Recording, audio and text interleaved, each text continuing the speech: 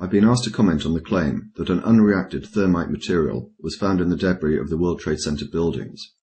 In particular, I've been asked to address this paper, which was published in the Open Chemical Physics Journal.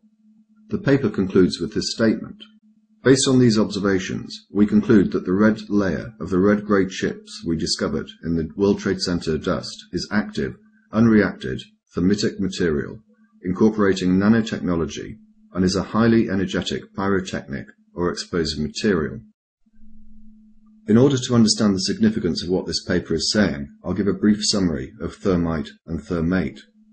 Thermite is a mixture of powdered aluminium and some form of metal oxide, usually iron oxide, although it can be made with other metallic oxides, including, for example, copper.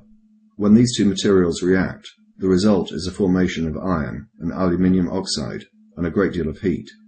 In short, it is a highly exothermic reaction. Also, because the oxygen necessary for the process comes from the metal oxide, thermite compounds do not require atmospheric oxygen, and so are ideal for use in, amongst other things, underwater incendiary devices. However, thermite can be somewhat troublesome to ignite, and the subsequent reaction is violent and unpredictable. These factors, as well as the difficulty of applying it to the surface of a structure in a satisfactory manner, mean that it is not suitable for controlled demolition. As far as I'm aware, thermite has never been used in a controlled demolition ever. Thermate is a variety of thermite, with the addition of small quantities of other substances, such as sulfur. These additional elements have the effect of increasing the heat output and also lowering the ignition point. Nanothermate is the same as thermate, but the particles are smaller. It has been suggested that this form of thermate can be contained in a gel and be formed or shaped in such a way that it could be used in a controlled demolition. That said, I am not aware of any thermatic material ever having been used in a controlled demolition. Back to the paper. Before going into detail of the paper, it's necessary to look at the authors and where the paper was published. In relation to the authors, you can easily do the research yourself. I'll mention just a few. Stephen Jones is a well-known 9/11 conspiracy theorist who has been publishing papers on the subject for 5 years or more. He also gives many lectures on the subject. Niels H. Harriott has a similar pedigree. Greg Roberts gave his address as Architects and Engineers for 9/11 Truth, a collection of 1,000 or so people from across the world who have joined together to encourage further investigations into 9/11 due to their belief that the original investigations were, in effect, a cover-up. One gives their address as International Center for 9/11 Studies. The website for that organization is somewhat lacking in detail, so I used the Contact Us function, and I did get a response. I'll come back to that later. Bearing in mind that the conclusion that they reach in this paper basically uncovers one of the greatest conspiracies the world has ever known, where do they go in order to publicize their findings? The Open Chemical Physics Journal. This, it has to be said, is an interesting choice. And by interesting, I mean not only are the contents of the paper not appropriate for a journal purporting to cover that topic, but I also mean it in a totally and deliberately sarcastic way. The journal is nothing short of a joke. Despite having an editorial board of 90 or so people from throughout the world, in 2009, the journal published 4 papers. To give you some idea of how staggering this is, YouTube user Thunderfoot has published, on average, 4 papers a year.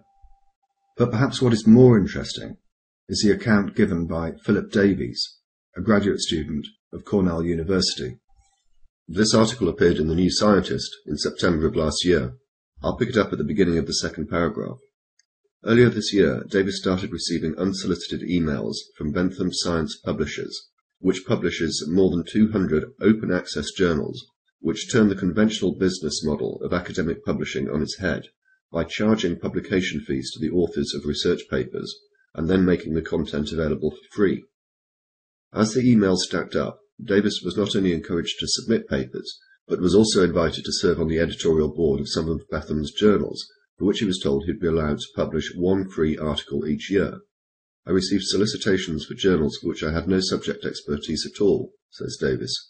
It really painted a picture of vanity publishing.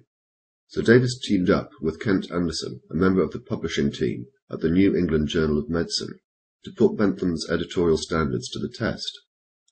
The pair turned to SCI Gen, a program that generates nonsensical computer science papers, and submitted the resulting paper to the Open Information Science Journal, published by Bentham.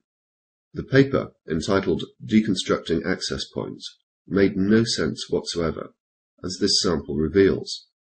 In this section, we discuss existing research into black-red trees, vacuum tubes, and courseware. On a similar note, recent work by Takahashi suggests a methodology for providing robust modulates, but does not offer an implementation. Davis and Anderson, writing under the nom de plume David Phillips and Andrew Kent, also dropped a hefty hint of the hoax by giving their institutional affiliation as a Centre for Research in Applied Phonology, or CRAP. Yet 4 months after the article was submitted, David Phillips received an email from Sana Mokharam, Bentham's assistant manager of publishing. This is to inform you that your submitted article has been accepted for publication after peer reviewing process, the name of the publication. I would be highly grateful to you if you could please fill and sign the attached fee form and covering letter and send them back to me via email as soon as possible to avoid further delay in publication. The publication fee was $800 to be sent to a P.O. box in the United Arab Emirates. Having made his point, Davis withdrew the paper. I failed to mention earlier that Kevin Ryan and Frank Legg are joint editors, along with Stephen Jones, of the Journal for 9/11 Studies. So far, we have a collection of authors who appear to have a bias. Allegations of bias are something that Stephen Jones is familiar with. In his paper, Why Indeed Did the WTC Buildings Collapse?, he used this photograph, with the annotation, workers evidently peering into hot core under the WTC rubble. This photograph was doctored. This is the original, and the glow that you actually see is from a portable light used by the workmen as they searched through the rubble. Jones has also faced criticism for his analysis of Mayan archaeological evidence as supporting his belief that Jesus had in fact visited America. In any event, the authors then published the paper in an obscure journal with a dubious reputation for peer review. But it gets even better than that. The paper was published without the editor's knowledge. I've not been able to find out exactly how this happened, but it is clear that as a result of this paper's publication, the editor, Marie-Paul Pellini, resigned. A fuller record of the statements that she has made in relation to this matter are linked in the description. I'll just rely on these. They have printed the article without my permission, so when you wrote to me I did not know that the article had appeared. I cannot accept this, and therefore I have written to Bentham that I have resigned from all activities with them.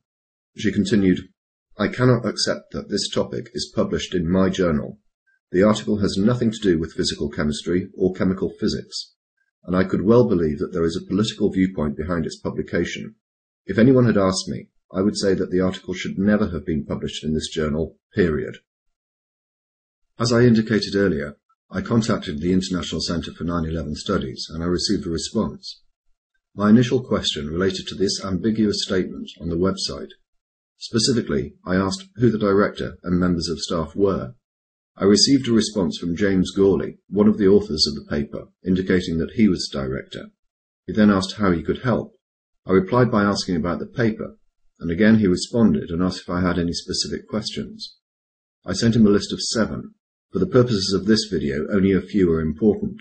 I asked him whether the paper had been peer-reviewed. His response was, it was peer-reviewed by, if I remember correctly, 2 reviewers chosen by the journal editors. I don't recall if I ever found out who did the review, or who it was if I did. I asked about the editor's resignation.